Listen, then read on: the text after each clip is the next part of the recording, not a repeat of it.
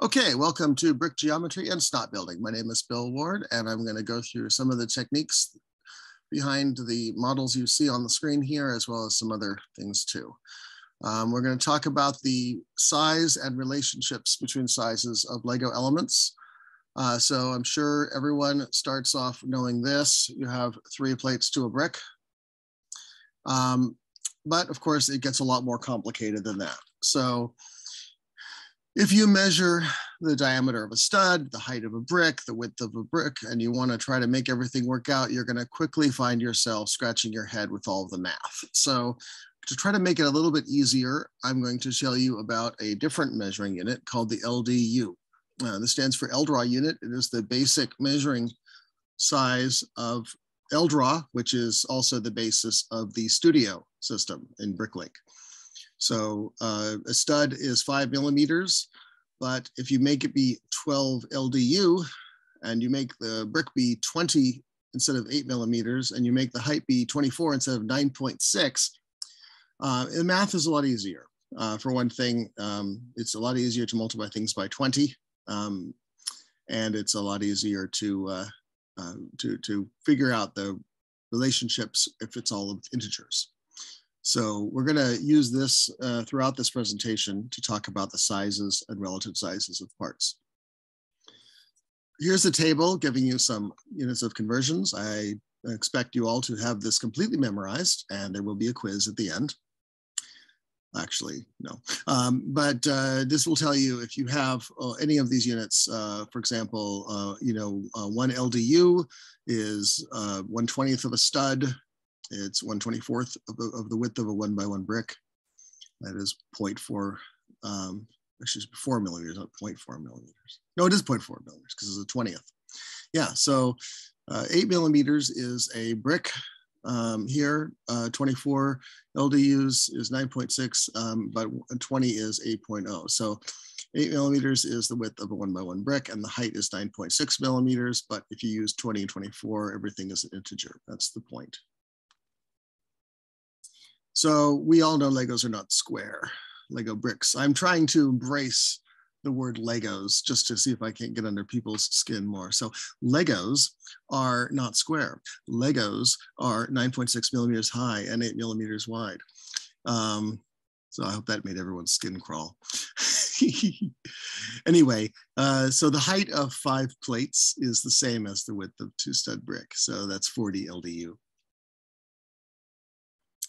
And that's why a lot of the snot techniques require everything to be an even number of studs. Another useful ratio is the 6:5 ratio. So if you have the 1x6x5 panel or brick, that is square. And if you have a stack of 5 bricks, that is equivalent to 6 studs, 120 LDU in this case. So this works great if you have an even number of studs, right? So if you have 6 studs, that's 5 bricks. If you have 4 studs, that's 3 bricks and a plate. If you have 2 studs, that is a brick and 2 plates, right? But what if you have an odd number of studs? If you have 3 studs, then you have 2 bricks, a plate, and a little more. 1 stud is equivalent to 2 plates and a little more. Well, how much is that little more? That little more is a half of a plate. And so how do you get a half of a plate? Answer is brackets. So all of these brackets have a half plate thickness on their vertical portion. So if you use any of these pieces, you can make up that gap. These pieces are also brackets.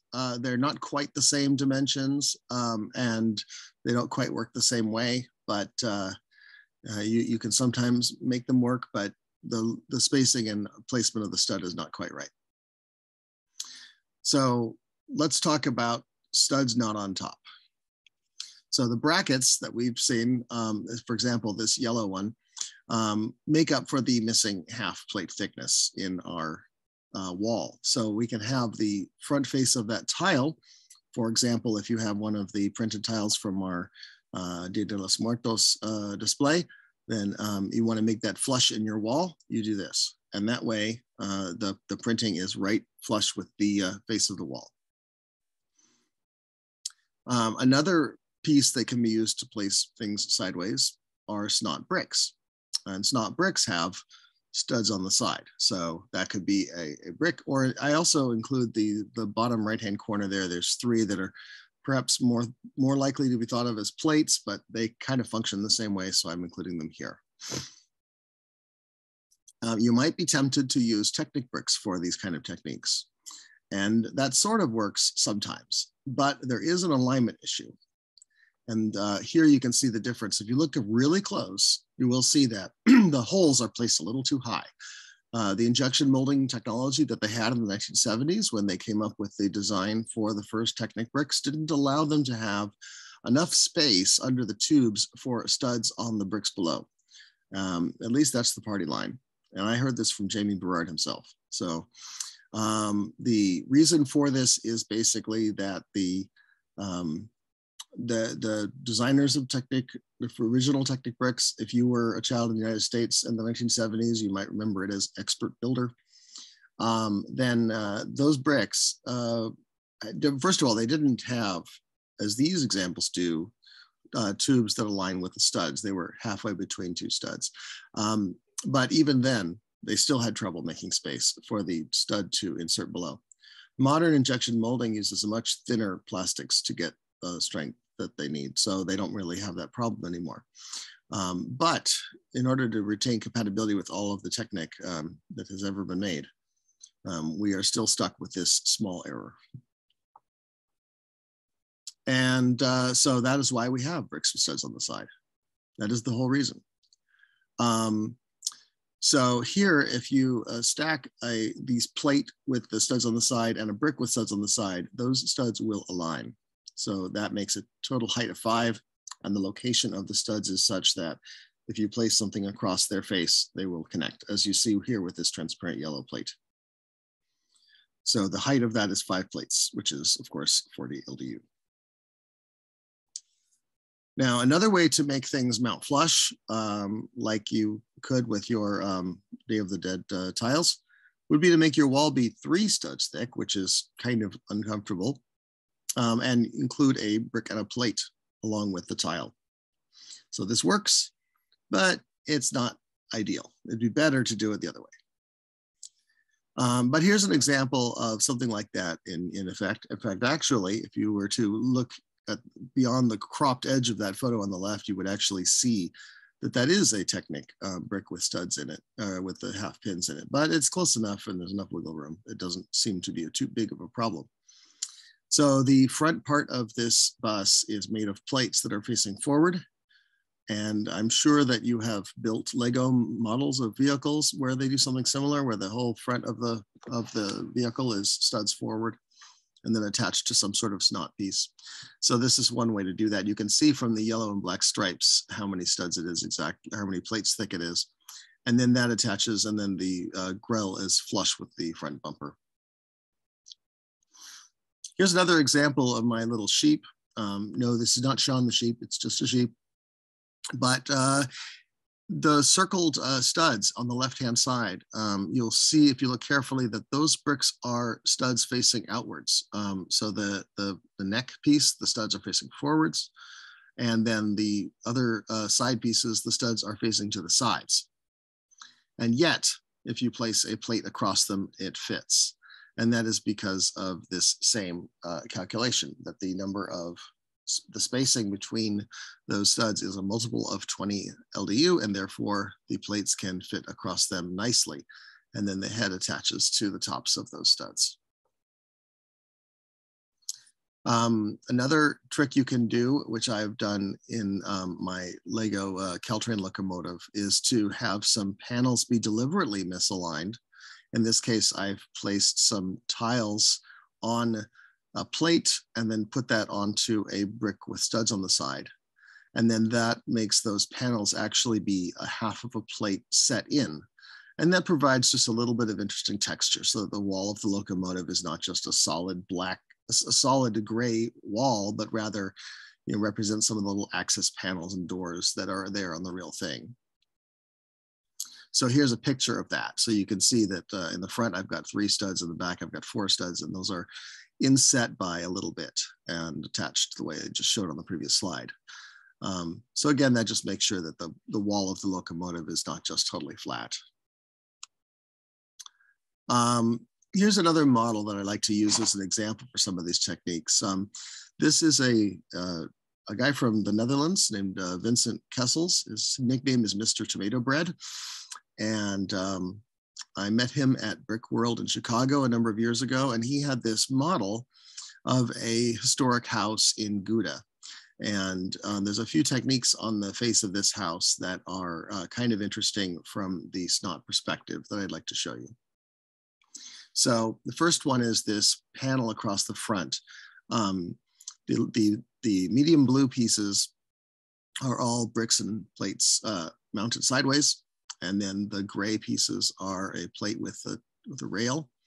And so the way that these are all attached, you can see in the exploded diagram that they are attached to a bracket piece, and then you have the various plates and bricks and a tile at the end. And then if you build that with the tiles facing the center, you can place those two sections facing each other. And then the number of LDU that it adds up to is equivalent to 7 studs. So the half plate from the bracket plus all of those plates and bricks and the tile add up to a total of 7 studs, and the building is 16 wide. So 2 of those plus a brick on each end makes 16. Another technique on his building that I want to show you is the issue that comes up with jumper plates. So in this example, the building's windows are 5 bricks, 5 studs wide, and the arches above them are a piece that is 6 studs wide. And so in order for the arches to be aligned over the windows, you have to use jumper plates. And so if you look carefully, you can see that the section that contains the arches is 5 plates thick. And if you count the number of studs, it is 15 studs wide. And so in order to make this, this fill in this half of a stud here, well, half of a stud is 10 LDU, and a plate is, or tile is 8 LDU. So there is 2 LDU missing. And you can see visibly that there is an inset there. He decided that's fine because it's an old building. But is it possible to fill that in?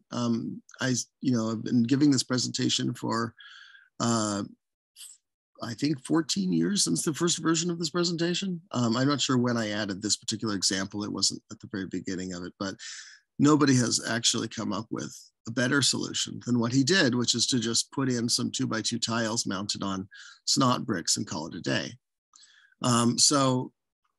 This top row, of course, is jumper plates. And then so these tiles are mounted on the jumper plates. And then there's a 1x1 tile here so that it can be 15.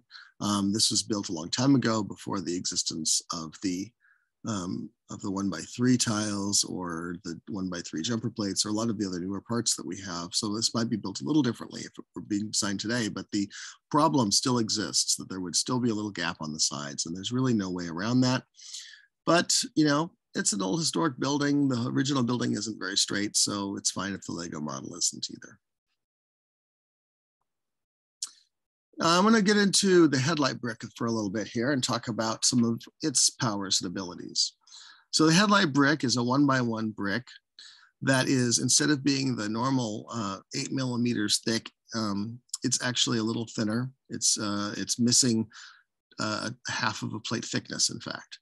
And so that yellow stud on the side is in system with the gray stud above it, not the same as a brick with a stud on the side would be. The height of the brick, of course, is a normal brick height. So there's a little 4x4 LDU, I call it a foot, I don't know what else you'd call it, sticking out the bottom, or ledge perhaps, on that brick. And so there's sort of an inset piece that is the same dimensions as the top of the brick.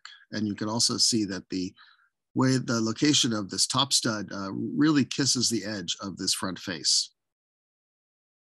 So if you take 4 of these headlight bricks, you can put them together into this, this sort of circular shape. This provides you with a small module that has a stud facing each direction and an anti-stud facing each direction.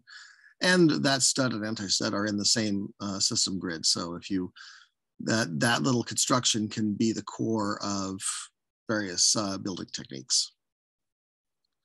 And here's an example of something similar to that. Instead of having 4 headlight bricks in all directions, there's a panel underneath, and this is taken from the Lego set, from the original Ghostbusters Ideas set, where the yellow bracket, I've changed the colors in my example to make it easier to see how it's built.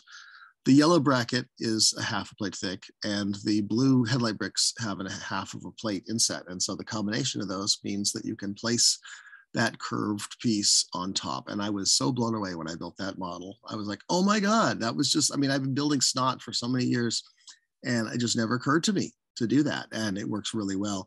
And you'll see that technique on a lot of the newer sets, especially a lot of the larger vehicles. Like if you were to build, say, the Mustang or the Camaro, those kind of models, they'll have some stuff like this along the sides. If you really want to practice Snot, I recommend building those cars. I just built the Camaro set recently, and it's got some really amazing ways of making studs go on the side for the side panels, especially. Now, probably you might encounter is you want to have a smooth slope. Well, if you jump up by a whole plate each time, then, you know, it's, especially if you're doing it with tiles, it can be really jarring.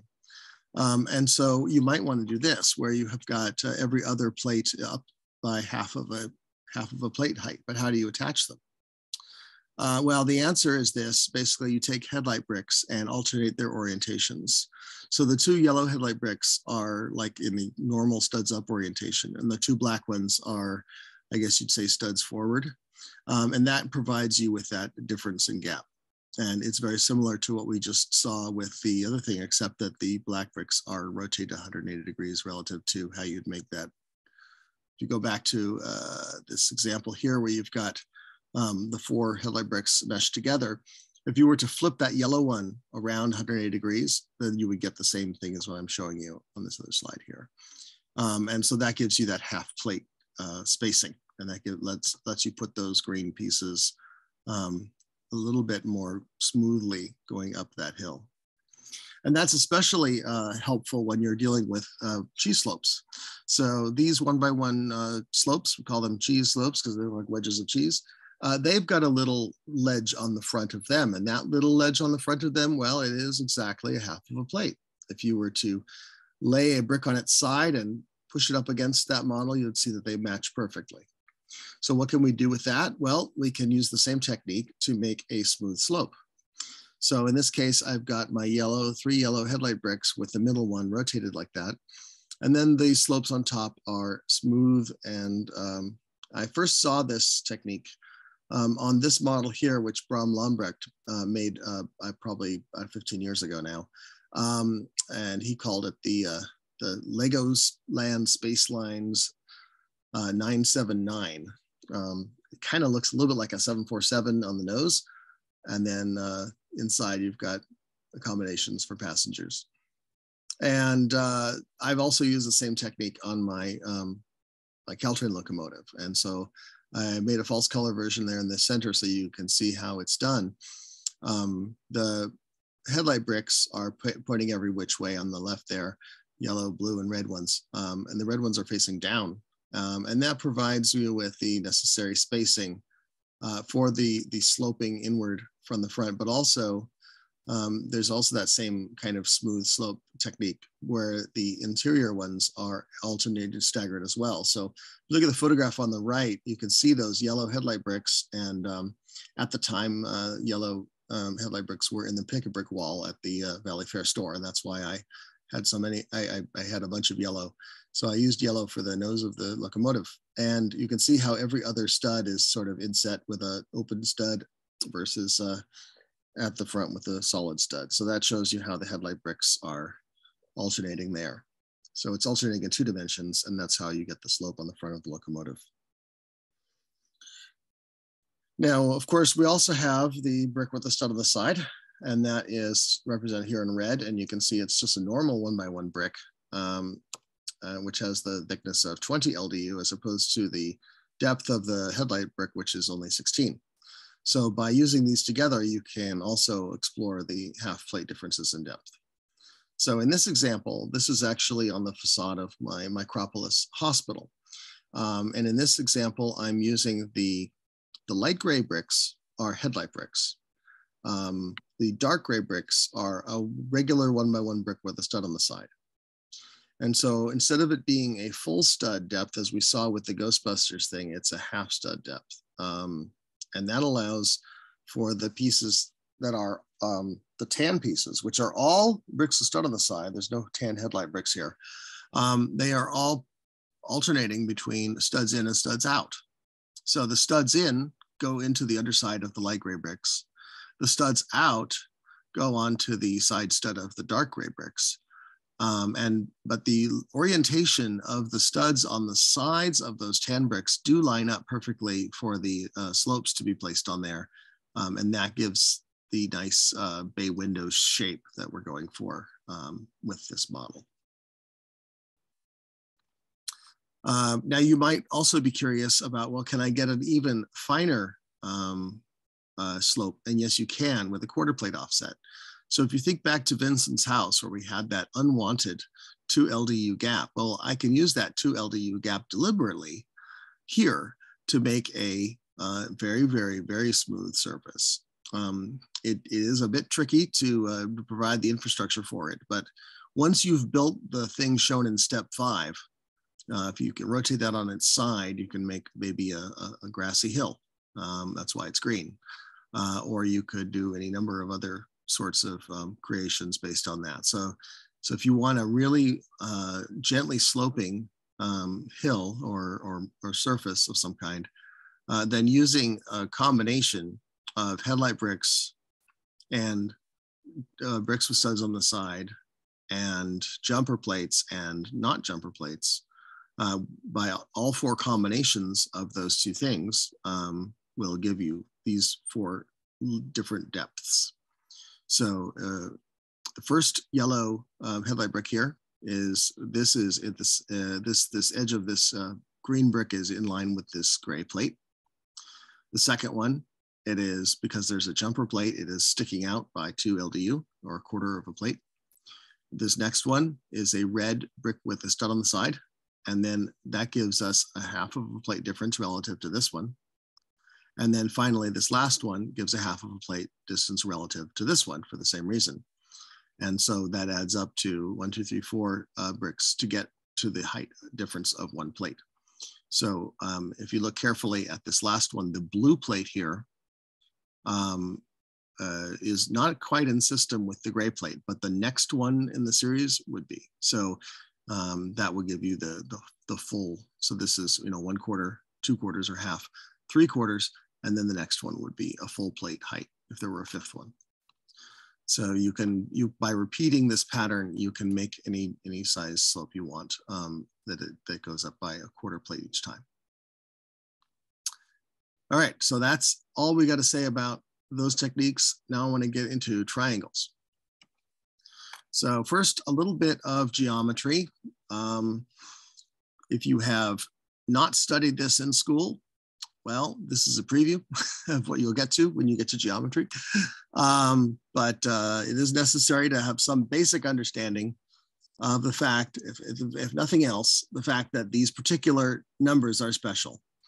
So I'm not going to prove to you the Pythagorean theorem. That's for your math teacher, but I will tell you that what it is, a squared plus b squared equals c squared. That means if you look at the red triangle, 3 squared is 9, 4 squared is 16. Those add up to 25, which is the same as 5 squared. And similarly for the yellow one, 5 squared is 25, 12 squared is 144. You add those together, you get 169, which is 13 squared. And I don't remember what 17 squared is, but 8 squared plus 15 squared does in fact add up to 17 squared. There are a few other numbers. You can see 7, 24, 25 would also work. However, almost all times when this is relevantly useful to you is going to be the 3, 4, 5. Because the other ones are all very, very long and pointy and acute. So 7, 24, 25, you can see is even more pointy than the green one is, or the yellow one. And they just get, they get larger and larger numbers without getting to be, more like regular triangles. So you might be thinking, well, what about, 6, 8, 10? Yes, that does work, but we're talking about if you reduce them down to their minimum factors, this is the truth here. So you can double them. So 6, 8, 10 works, 9, 12, 15 works. So basically, if you double or triple all the sides, you get a triangle that is, in mathematical terms, similar, meaning that it is all the proportions are the same, but it's larger or smaller. So 3, 4, 5, double it, you get 6, 8, 10, triple it, you get 9, 12, 15, and so on. So those work. Now, how do you use this in Lego? Well, if you want to do a 3, 4, 5 in Lego, you actually want to do a 4, 5, 6 instead of 3, 4, 5. And that's because the measurement is from the center of the studs, because that's the place where the pivoting happens. So if you look here, I've superimposed an orange triangle on top of these bricks, and you can see that the distance between the center of the studs is 3, 4, and 5, but the length of the parts needed to achieve that is 4, 5, 6. So basically what that means is you take the desired Pythagoras triangle that you want and add 1 to each side. So here's some examples of what it would look like if you wanted to make a 5, 12, 13 or an 8, 5, 17. You just add 1 to each of the sides. And you'll notice that each of these is composed of a number of different plates, because there aren't necessarily Lego plates in the sizes you want. But also the fact is that the studs will interfere. So if you look at the blue and yellow plates in this example, the Lego studs would hit the red plate unless you added a spacer. So you're going to end up with a 3-plate thick triangle.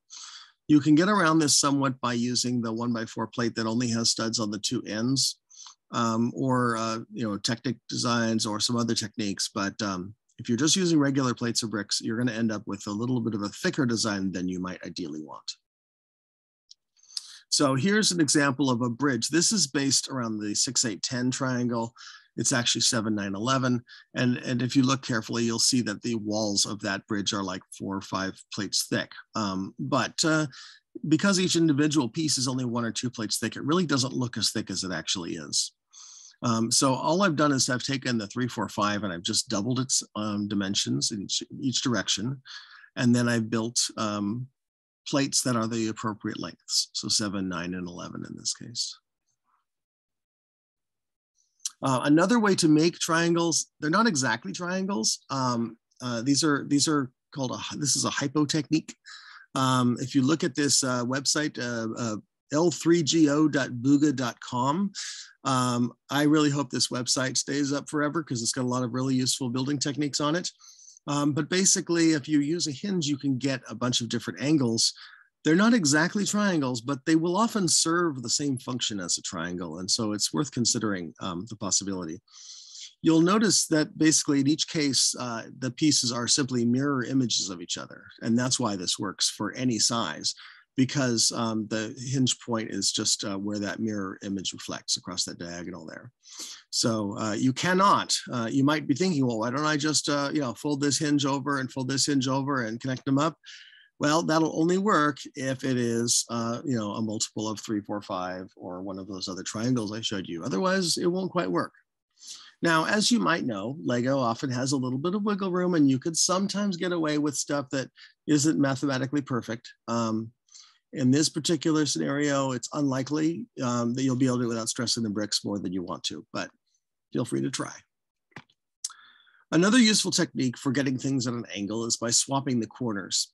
So if you look at these blue and red rectangles that I have in the center of the screen, the red rectangle is rotated a little bit relative to the blue one. They are the same rectangle, the same dimensions, and the opposite corners are simply they're simply connected at opposite corners. And so you can do this in Lego too. You just put a stud on the corners and put a brick across there. You can even, in this example, I could have a 2x2 jumper in the center, and that would go into the tube on the bottom of the red for an even better connection. And I use this technique with my rainbow apartment building that I built in 2020. Actually, fun story. I built this during the morning of the Bricks by the Bay online, and later that afternoon, I showed it off in my mock tour. So this was a rush build, and it's one of the most recent models that I've actually designed.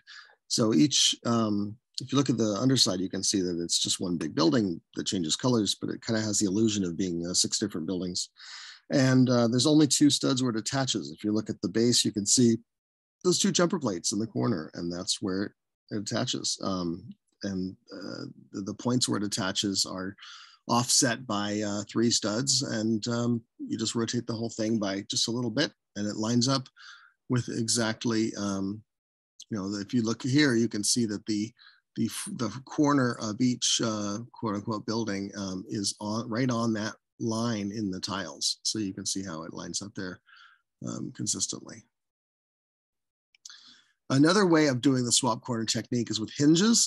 This is what's done in a lot of aircraft and spacecraft that need to taper the fuselage gradually. The place where I first encountered this was in the Sopwith Camel set, where the side panels of the fuselage were attached with hinges. And it's the same technique because you're just really exchanging the corners. So if you look at the black plate there, the corners of the black plate that touch the red plates, those corners are in fact where the hinge pivot point is, and therefore if you rotate that black plate just a little bit, you would see that it actually would be in system. So the number of studs difference between where the 2 hinges go, it must be just 2, because that's the thickness of the wall that you're angling. There's this difference between the, remember it's, so this point here where my mouse cursor is 1 stud away from the edge of the gray plate. And then this point over here where my mouse cursor is 2 studs over from the edge of the gray plate. And the thickness of the black piece is 1 stud. So it's, if this black piece were to be put straight at a distance of 1 stud from the edge, you would see that instead of this corner of the black plate, it would be this corner of the black plate that touches at that point. And similarly over here, instead of this corner, it would be that corner that touches this corner of the red plate. So if you put this thing parallel to the gray at 1 stud in from the edge, it would still touch the red plates at 2 corners, but it would be a different 2 corners. And that's why this hinge technique works. So it wouldn't work if you did it one stud further over, because then there wouldn't be enough space unless you made this wall be 2 studs thick, and then you would be able to. So that's how that works. Now I'm going to talk about some of these studs in all directions techniques that I showed earlier. So this is an actual photograph of the tattoo on the late Travis Kuntz, who had this tattooed on his body. And this is the brick that he's famous for. We named it in his honor. At least some of us call it the Travis brick because of he used it a lot in his models. And he died, I think, in a motorcycle accident in the 90s. The Lowell sphere is another technique that's named for a builder. This one's named for Bruce Lowell. And in this scenario, you take these 6 panels that are shown here, how to build them, and you take 8 of the Travis bricks and you put them together. You can make a sphere out of them. Bram Lambrecht is another builder that used to be a BayLUG member. I'm not sure if he still is.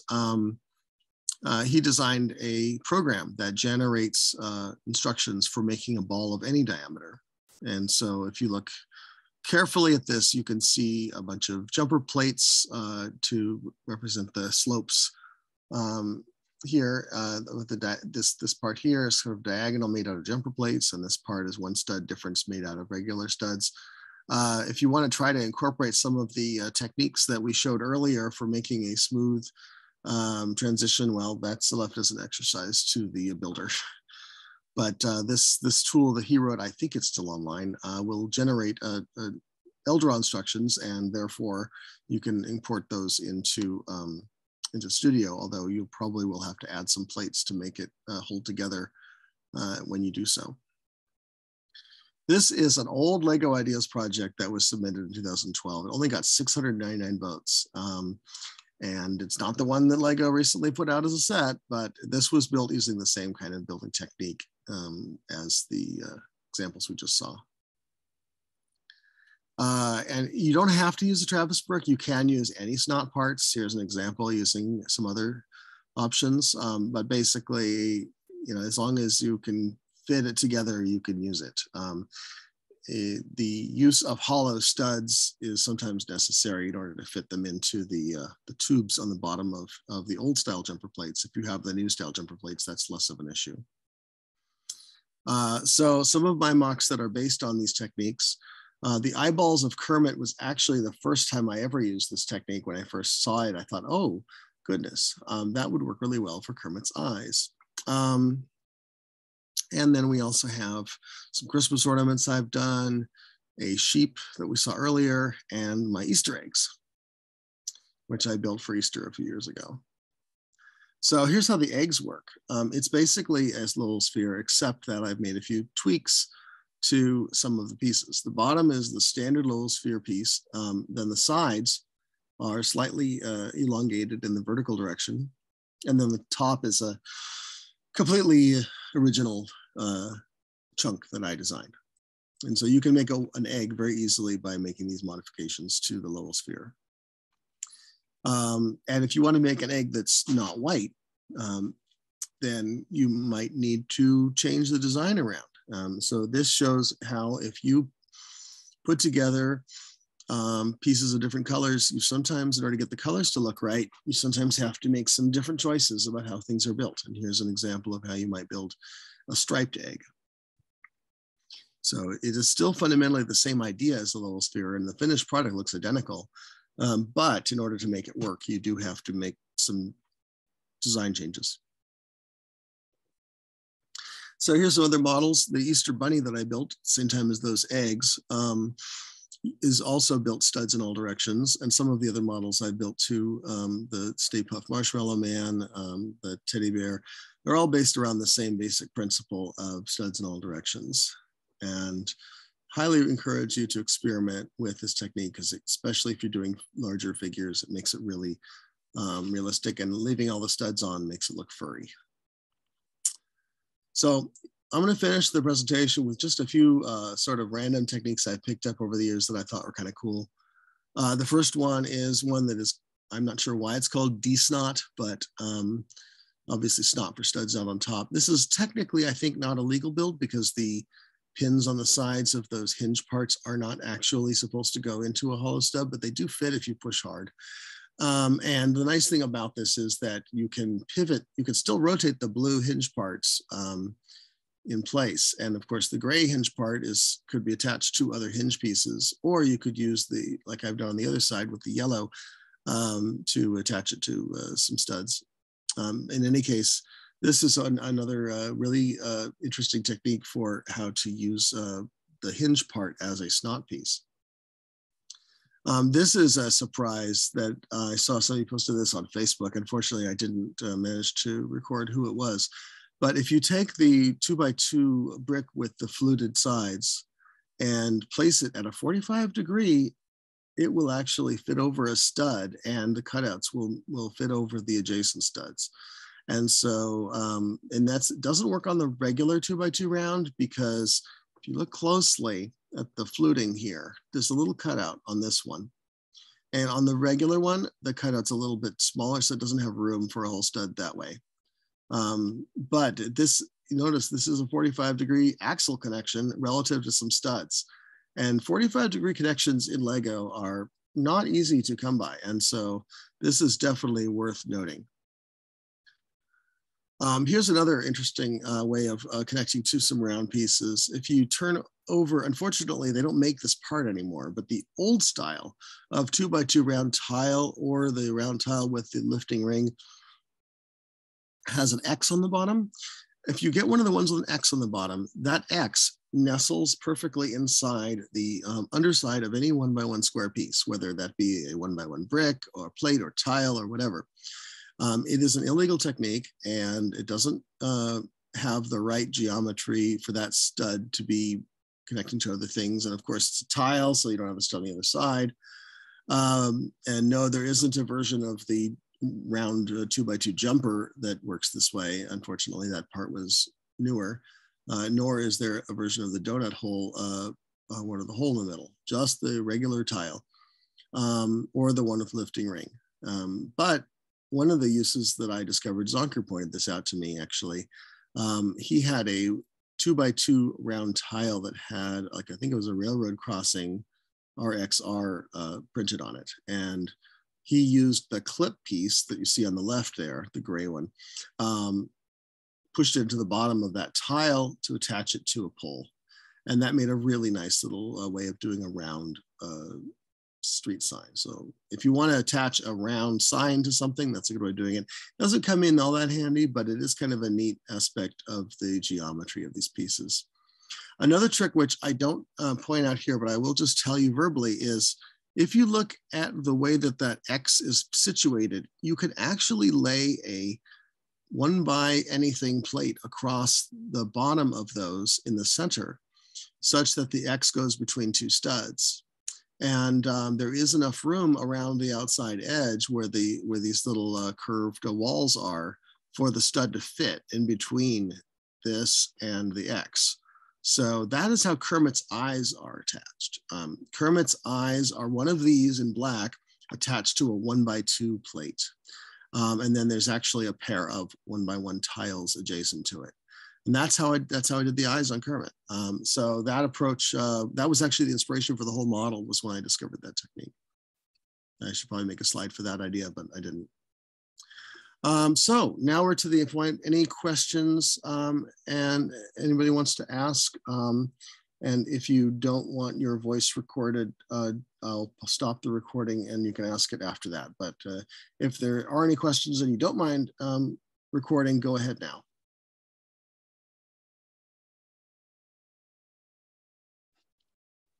I don't hear anyone speaking, so I'm going to say that's not. I do see in the chat there are some messages, but it's just, I think it's just thank yous and so forth. Any other questions? I guess not. All right. So additional resources. Here are links to some of the things that we've seen in this presentation. My website at the bottom is brickpile.com. A copy of this will be available, so don't worry about writing these down in a panic. Just we'll have a copy of these slides and a copy of the video available through my website, brickpile.com. Feel free to reach out to me by email, bill@words.net. I am on the various social media platforms as shown here. And I welcome any questions, observations, or suggestions through any of those channels. So thank you very much for your time, and that concludes my presentation.